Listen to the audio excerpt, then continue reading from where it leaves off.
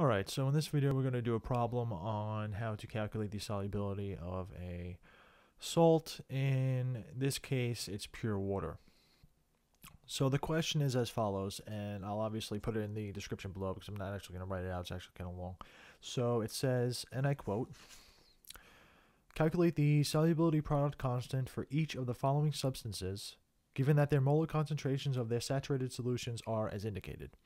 So let's do two of these. So the first one we're given is, right, so this is A, I guess. So we're given this salt. This is a solid. And we're told that the molar concentration of this is 7.1 times 10 to the negative 4 molar, aka moles per liter, right? So this, I believe, is silver vanadate, I believe. I'm not exactly sure what this vanadium oxide ion is called, but anyway.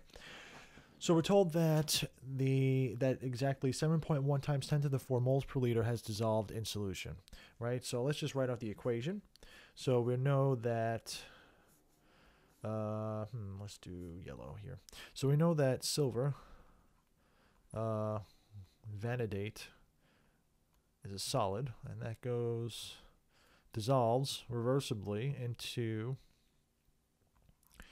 I believe that this is the VO3 is a VO3 minus, I believe, and obviously these are aqueous, but that's not, whether it's a +1 ion or +2 ion, doesn't really matter. Just as long as if it was a 2 VO3, obviously that would matter because stoichiometry, so duh. But excuse me. But whether it's a +1, what the oxidation state is, it doesn't really matter. So we know that. So basically, if we know that 7.1 times 10 to the negative 4 moles has dissolved, we know that that's basically how much silver ions and how many vanadium oxide or vanadate ions we have in solution, right? Because if we just look at the stoichiometry, if we know that 7 times 10 to the negative 4 moles has been consumed, we know that for every mole of salt that is dissolved, we get 1 mole of silver ions and 1 mole of vanadate ions, right? So it just makes sense based on the stoichiometry. So therefore, we know that from a previous video, we know that the solubility product constant is just going to be equal to the concentrations of the products in this case, right? Because since the reactant is a solid, the concentration is 1, and so therefore if you divide anything by 1, it's just that anything, so we just leave it out.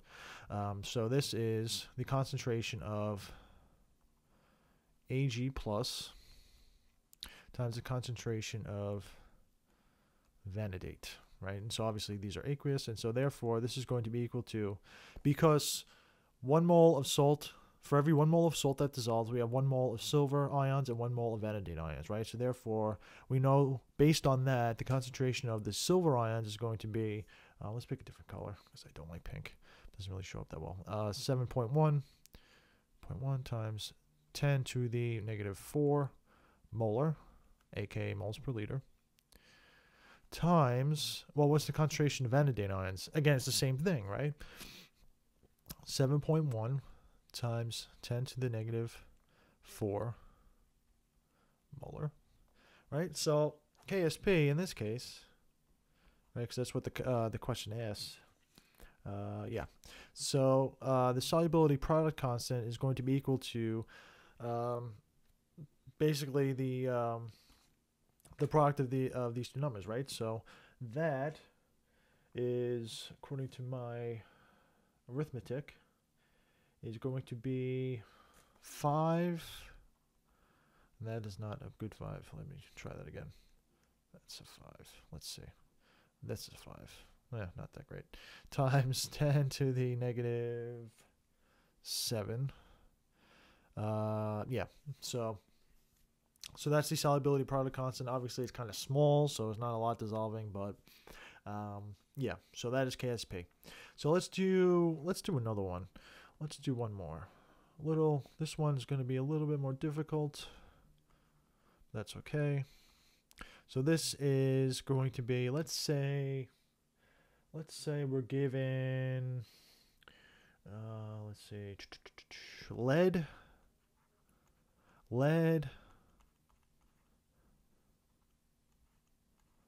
iodate, and this is obviously a solid. And we're also told that the molar, let's see, we're also told that the molar concentration of basically how much is dissolved, if you just, translate that into English, is 4.3 times 10 to the negative 5 molar, aka moles per liter. Right, so again, we'll basically do what we did with the previous problem. We're saying lead iodate, at least I think that's iodate, it might be called something else, which is a solid, is going to go reversibly to lead 2 plus 2 iodate, and that's a minus. Right, so now here's where things get a little complicated, because for every 1 mole of salt that dissolves, I have 1 mole of lead 2 plus ions, as well as 2 moles of iodate ions, right? So we know that the concentration of lead is going to be equal to, right, 4.3 times 10 to the negative 5 molar, right? We know that. But the question is, what's the concentration of iodate? Well, if you think about it, for every 1 mole of lead ions, I have 2 moles of iodate ions, right? So then, therefore, just by intuition, the concentration of iodate is going to be equal to 2 times the concentration of lead, right? And that's a minus, and this is a 2 plus. Always forget my oxidation states. And that's going to be equal to basically 4.3 times 10 to the negative 5 times 2, which is,